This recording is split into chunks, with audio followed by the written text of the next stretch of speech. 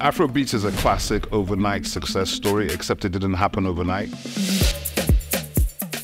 So the journey of the beast tracks a 1,000-year journey of our music from its origins to where it sits now, filling stadiums all around the world, and connects the call and response of our music, how it fits into our DNA, and the authentic story of its rise. And I think it's 250 years of cross-Atlantic journey. The last 20 years are the period that have made Afrobeats what it is. Afrobeats, of course, is connected to Afrobeats, which is Fela Kuti, who's like protest music. And the storytelling in Afrobeats is driven by our sense of melody and rhythm. This period going forward, we're going to be seeing more authentic storytelling, and this is where Showmax is so important, because we need platforms that empower Africans to tell our own story.